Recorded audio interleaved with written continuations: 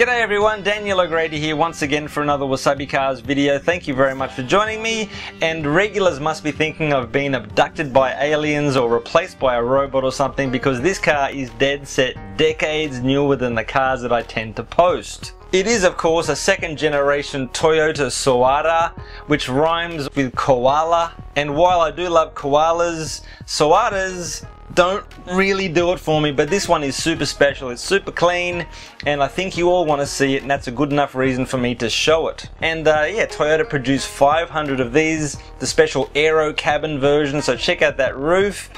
And I've seen this at a couple of car shows, just a couple, like 2. Now the Aerocabin is classed as a convertible, but hey, wouldn't it be like a cabriolet?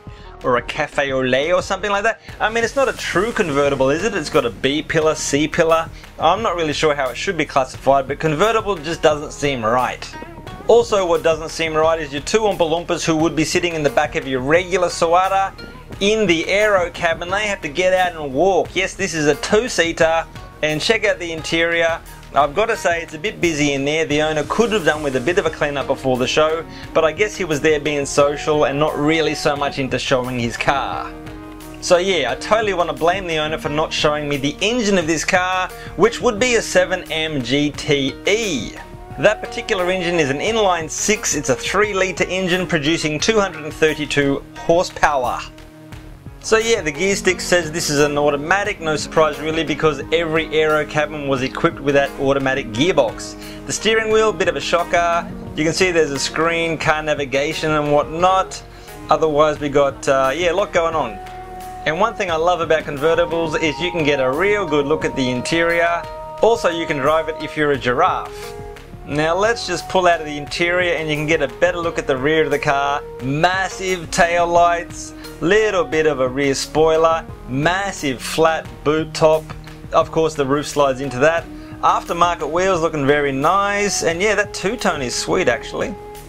Now I did a little bit of investigation on goonet.com, that's where you might want to go if you want to buy some cars. Now there are 3 1989 Soarers for sale. There's the black 2-litre GT twin turbo, 120 multiplied by 10,000, that's how many yen. You have to put that in your local currency. I can't be bothered, quite frankly.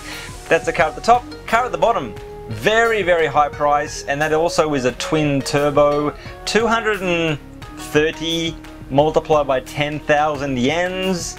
Super expensive. And now the one in the middle, which is an Aerocabin, yes, one of 500, 144 multiplied by 10,000 yen.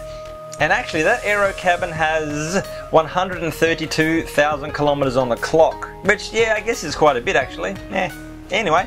Wow, fancy me showing an MZ20 Soarer, unbelievable. Now question of the day is inspired by me looking at an old video of mine. Now I did a video of Willowbank Raceway, it's a drag strip in Queensland, and there's a music soundtrack to it, and I've edited it up very, very nicely.